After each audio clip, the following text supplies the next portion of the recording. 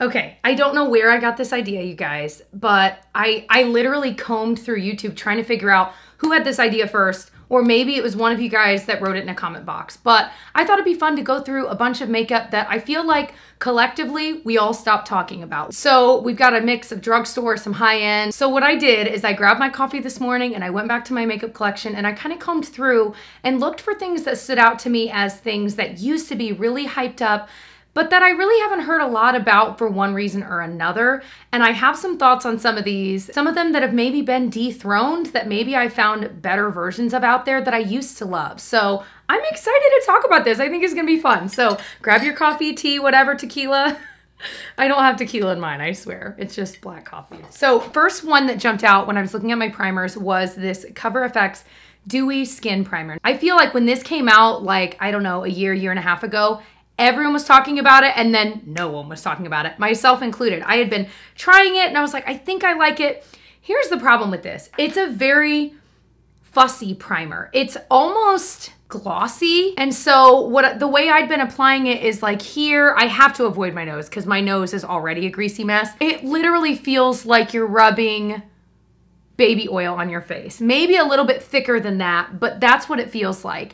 And so if you have extremely dry skin, I do actually think you'd like it, but I just felt like every time I would use this, my makeup it would look nice for a few hours because of it, but it wouldn't last very well. It was just a little too glossy. This is something I could probably see myself getting rid of, but I feel like, see, every time I put it on, I'm like, I like that glossy look on the skin. So we're gonna see how this performs underneath what we're gonna use for foundation today. This might have been the biggest contender for most hyped up for so long and then dropped off the face of the planet. And that would be the IT Cosmetics CC Cream. Oh my gosh. I, for so long, loved this. But my one complaint, and my still standing complaint, is that the shade range is not great, and I think they attempted to make it better. It's just not great. And I also could not find a shade match that made any sense for me. They were either way too light or way too dark, and I know they also added some in-between shades, and they still didn't work. So right now, I happen to have Fair. I've tried Fair Light, I've tried Light. None of them work for me. So we're just gonna use it. The CC Cream naming is very misleading. It's a foundation. It might have good skincare in it, but it is a very high coverage foundation. So just keep that in mind. I mean, it just is what it is. There's nothing wrong with that. But I do think the naming of it is confusing. It has a very, very strong scent. I've discovered over the years that a sponge is my favorite way to apply it. And it's funny, I used to wear this every day and it has been a hot minute since I've worn it. So I'm kind of curious how my thoughts have changed because I don't think I've worn it, I don't know, in the last year, which means how old is that? But I mean, you can see it is freaking covering. I'm gonna be Uncle Fester here. I better take care of my red eyes. And the one thing I really do like about it is that for something that does have quite a lot of coverage, it does look nice on the skin. And you know what? It looks nice over that primer. So this might be one of the few that like really might work well with that dewy skin primer. This is kind of their like middle of the road one. They have a matte version and then they have a radiance version. The radiance one is too much for me. It really is. Out of the three, I do think I like the best for my skin type, kind of more normal, leaning dry, and because I like a more dewy finish. And also keep in mind, again, that primer underneath is definitely pretty dewy. I don't hate this. I really don't. It's just a matter of finding a shade match that works. And you know what? Looking at this, actually, it's not bad of a shade match for me, but I just feel like because so many things got released, you know, over the years, and so many people began doing more higher coverage type BB cream, CC cream marketed products, that this just kind of got lost in the shuffle. And it's not that the product itself is bad. I think for the right person, it's very good. It's higher coverage. It's got SPF of 50, I still wear SPF underneath it. My verdict on this is I really do like it, and honestly trying it again, now I want to use it again. It's like reignited why I liked it in the first place, that it had that coverage, but it looks really pretty on the skin. So I recently got these like stainless steel short straws on Amazon, And I don't know if I love them or hate them. They're still new to me. You can just throw them in the dishwasher, which is nice. And I love that they had shorter ones, but I don't know how I feel about the metal on my teeth. You know, it just feels weird. I can link them below though. It's cool that they have the shorter ones, because what I was always using were reusable plastic ones that I would just cut in half and just wash them and reuse them. All right, another product that I feel like when they were first launched a couple years ago were like a big deal and then no one talked about them, and that would be the Colourpop No Filter Concealer. This one's actually a little bit dark for me, but we're just gonna use it. Actually, let me rephrase, it's a little bit like orange for me, but it typically works once it's blended in. I know a lot of people, instead of using this for concealer, would prefer to use it as like a spot foundation because it really does have that kind of coverage. This is a product that honestly, I'll probably declutter eventually. It's not a favorite of mine. It's just okay. I don't think it's like the worst concealer I've ever used, but I just don't feel like it's anything life-changing. But the nice thing is it does blend into the skin pretty well and pretty quickly, which is I think why people end up liking it for concealer. It's kind of like weirdly lightweight, but still has a decent amount of coverage. So that part about it I do like. I just don't think it's anything life-changing. My Midwestern accent is coming out. It works well enough. It's not something I'm gonna repurchase. Like I was saying, there are ones at the drugstore I like more than that. I really like the collab one. It's sold at Sally Beauty. It's like $12. So it's a little more expensive. And then I also really like the L'Oreal Full Wear if you want some higher coverage. I think that one is really good. And then the CoverGirl one. I can link all three of those below. I think those are pretty darn good drugstore concealers that I just prefer a little bit more than this. I think they're a little bit longer lasting on the face and like the under eye. All right, for brows, I feel like the Anastasia Brow Wiz was like the only brow pencil for the longest time. Like it was the only thing anyone ever talked about. And then I think the only reason this stopped getting talked about wasn't because it like suddenly was no good or whatever. It was just because there were a million other brow pencils that joined the market that had larger shade ranges like this did, and that did the same job for cheaper, honestly. One of my favorites is the LA Girl one, and that one's like $5 versus this one that's around 20. I still like this one, I still use it. It's in medium brown, it's a pretty good match for me. The brow market, of course, became a little more saturated, and there were ones at cheaper price points that were more accessible, and that's all that happened. But I do stand by that I do think it's a good brow pencil. I just don't think you have to spend the money. And as I always say, half of the brow game is finding a pencil that's the right shade for you. Because once you find that, you just want to keep rebuying it because you're like, finally. And not every brand has, you know, every single possible shade under the sun. What do you guys think with all this drama with like Tati and Shane Dawson and Jeffree Star? Do you even know what I'm talking about? Do you care? Have you watched some of the videos? I feel so overwhelmed by it.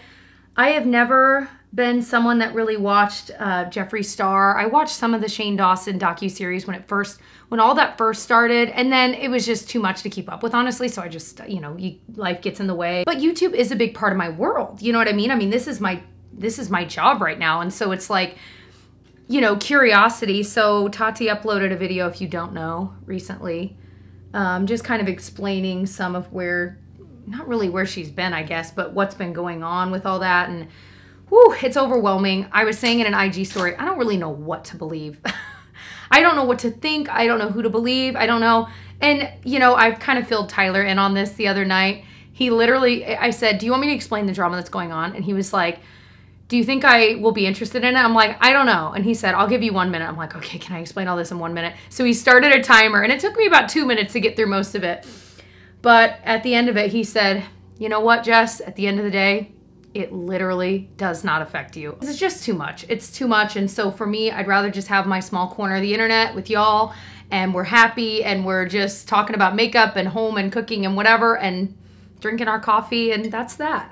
All right, wow, didn't expect to talk about that in this video. So another brand slash product that I feel like used to get talked about a lot were these Milk makeup sticks. So I feel like the Milk bronzer gets talked about a lot, but this one used to be talked about a decent amount, and now like no one talks about it. It's the Milk makeup blush sticks, lip and cheek sticks, and this one happens to be in the shade Werk.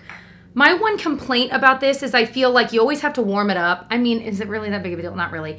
I don't typically draw it right on. I will typically go in with a like brush like this and either do it right on there once I've warmed it up, or like on my hand, and I'll just kind of tap it into place. I don't think there's anything wrong with it. I feel like it stays pretty well. It's just that it definitely, I definitely feel like it just takes that extra bit of work of warming it up. So then I feel like sometimes I'm kind of wasting product, but am I ever going to run through this? No. Now, again, I feel like these got kind of shoved by the wayside because tons of brands started coming out with blush sticks and bronzer sticks and cream this, cream that, which I love. And so I think that's why people were like, I don't really have to spend the money on one that's this expensive, you know, in the $20 range. But I don't think there's anything wrong with it. Do I think I would ever buy another shade of this? Probably not. I really like the Colourpop blush sticks that they have. Guys, same thing, but it's $8. So just something to keep in mind, and they have a lot of different shades, but it does look nice. It can look really nice on the skin and kind of, you know, melt in with your foundation, which I do like. All right, I'm gonna powder a little bit because we've got some eyeshadow we're gonna use. So here's one. Remember the Laura Mercier translucent loose powder? This one is still talked about, but it used to be like the only loose powder like everyone on YouTube used. And now, again, you're seeing a trend. Everything just got oversaturated. And so, you know, you don't have to spend this kind of money. I love the Maybelline Fit Me powder. Like I end up reaching for that one, honestly, more than this. But this one is still really, really good. It definitely prolongs the wear of your makeup. I don't use it every day because it is still a powder and it still looks like a powder, but it really makes a difference. Like when I use this versus when I'm not, and this is really true for most loose powders, you know, the makeup really does last longer. So I make sure to like tap it off, and then I just hit my T-zone. You can see how it kind of blurred that area. I'm gonna hit my nose, which always needs it, and my chin, and kind of that area right there. And I think I am gonna hit my under eye because I don't think that Colourpop stuff is gonna stay if I don't. Yeah, the Colourpop stuff just creases like crazy. And you can see the difference between when you powder it and when you don't. I mean, it definitely makes a difference when it comes to like kind of flattening out that area. Holy moly. That's that. I still love it. And the reality is, you know, if you can afford it or you need a new loose powder, it is really good and it's gonna last you forever. And this kind of powder is not gonna go bad anytime soon. So it's one of those, at least if you're investing the money, you're really gonna get your money's worth out of it. I need to do an Amazon favorites video soon. I bought these bracelets on Amazon. They're like stretchy, cute ones. And one of the packs I bought because Leanne Says, who I freaking love, had like linked them and she wears them all the time. And then this gold one, they were selling separately, but it's really cute too. So I can link these because I'm just like, now I want a million. I just love them. Here's a palette I'm gonna briefly talk about and use, the Anastasia Sultry one. I don't even think they're selling this. A lot of you guys have found it like at TJ Maxx and places like that because I think it was discontinued, but it's one of my favorites, like absolute favorites. It's the only one I still own. I think it's beautiful because it's got these unbelievably gorgeous shimmers that you can use as like a single shadow look, which is typically what I do. I feel like with Anastasia, they kind of, I mean, they started releasing too much. Just everything changed there. And whereas before, I feel like for me, I would like wait with bated breath for like their next release, and it was only a couple times a year, and it was a big deal when they released a palette. And then suddenly they were releasing like 4 palettes at a time, and it just felt a little less special to me. And I think that's why I kind of lost interest in it. And I don't think I'm alone in that. It's not that their new palettes aren't any good, because I think that they are, I don't know, but I just, the interest isn't there anymore. And plus I just don't buy tons of palettes like I used to. So my favorite thing to do is to wear one of the shimmers all over the eye. I'm gonna do Steampunk. It's a little bit different. I don't use that all the time. It's more of a like greenish gold. And I'm just gonna tap it. It's so beautiful. My husband just came home. He was gonna go swim in like our neighborhood pool, like for exercise, like do some laps. And he was all excited, and because it's a really hot day. He just came back, you know, 3 minutes later. I'm like, what the heck, did you already swim? He's like, no, they had to close down all of the pools because a kid pooped in them. Like in all of them. So I'm gonna grab a little bit of this birch shade and just kind of blend it into it. So I'm gonna throw on some liner and mascara. I don't have any here today to talk about like within this thing, and I'll be right back. It needs a lot. I feel like all of this stuff. Another one that I almost didn't include, but I do feel like it was kind of talked about when they first launched and then it fizzled. And they're really good. These are the Milani Strobelight Instant Glow Powders. I have the shade number 1, Afterglow. Now, you can definitely get heavy-handed with it, but they're really good highlighters. They're not like patchy. They're really kind of creamy and buttery. Like I said, you do want to probably use a light hand with it. And actually these the Milani like highlighting brush is incredible. I know I love it. I think I've seen Taylor Wynn use it a lot. Like it's just a good highlighting brush. It's really soft. So I tap a little bit off and then it just adds that gorgeous glow. I love it. I think it's really, really good. I don't know why they're not more talked about anymore. For lips, do you remember when everyone was talking about the Maybelline Color Sensational lips? I'm talking about like 5 years ago. I don't remember if then it was a new line. Maybe it was when it first launched, and they have all these shades. Well, they're still there and they're still really good. In fact, it's one of my absolute favorite lines at the drugstore for lipstick. I really like their cream line. Their matte line, I think was awfully drying. Again, anything matte I just don't like, but they're still really pigmented if you're looking for it. But their cream line is just like a classic lipstick line. They're really pigmented, but they're a little bit creamier. I do still like to line my lips. I'm just gonna throw on my like daily lip liner I use. This is the MAC lip liner in Dervish. This shade that I have is Flush Punch number 222.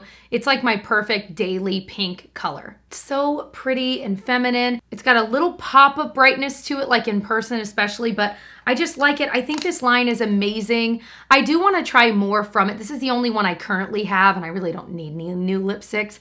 But I do, since I know I like the cream line, I definitely want to try maybe at least one more shade, maybe like a red. So that's all of it. You know, there are some things that I know I probably will declutter in the future / not buy again, like the Colourpop concealer, the CoverFX Dewy Skin Primer, but others that I absolutely love, and like the IT Cosmetics CC Cream that really I kind of rediscovered today. I knew I liked it, but I thought maybe I wouldn't like it anymore, and it looks so nice. So I hope that this was enjoyable for you guys to watch. If you did enjoy it, please give it a thumbs up, and I'd love if you subscribed and joined our little corner of the internet here. I upload 3 times a week. I talk about beauty, lifestyle, cooking, family, all kinds of stuff. Come chat with me on Instagram. It is at It's Jessica Braun, and I'll see you guys in my next one. Bye.